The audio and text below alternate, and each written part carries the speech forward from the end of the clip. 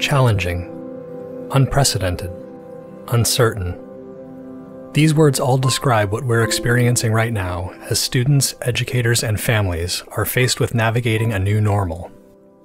But as we plan for the school year ahead, one thing is clear: the intrinsic value of social-emotional learning, or SEL. Here's why. 1. SEL can foster a sense of safety and be used with trauma-sensitive practices.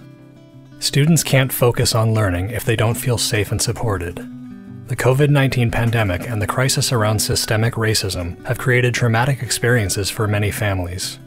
These experiences contribute to fear, anger, and anxiety, and increase the risk of toxic stress. As part of a trauma-sensitive approach, SEL can help students manage their emotions in a safe and supportive way and set them up for learning success. 2. SEL helps build positive connections and relationships.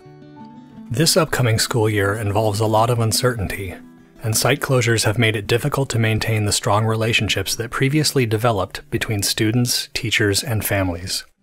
This fall, whether you're planning for in-person or remote teaching, using SEL to build trusting connections within your learning community can help lay the necessary foundation for academic learning. 3. SEL helps address the learning inequality caused by school closures. Remote learning is inherently challenging and not always appropriate developmentally. Students who are already struggling socially or academically are often the ones who face more severe challenges with remote learning. SEL can play a key role in helping students build the skills they need for effective learning, from self-regulation to problem-solving, especially in an out-of-school setting. 4. SEL provides support to teachers and staff. It's more important than ever to care for educators' well-being.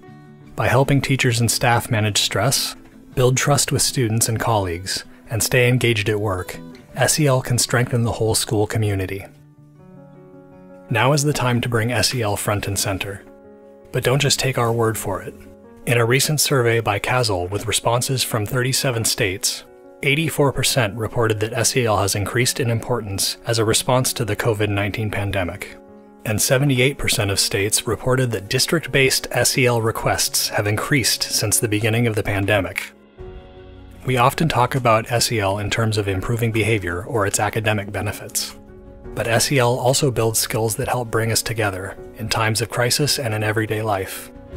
And in this uniquely challenging moment, SEL is a critical tool in both addressing the immediate needs of students, families, and staff, and helping them succeed in the new school year.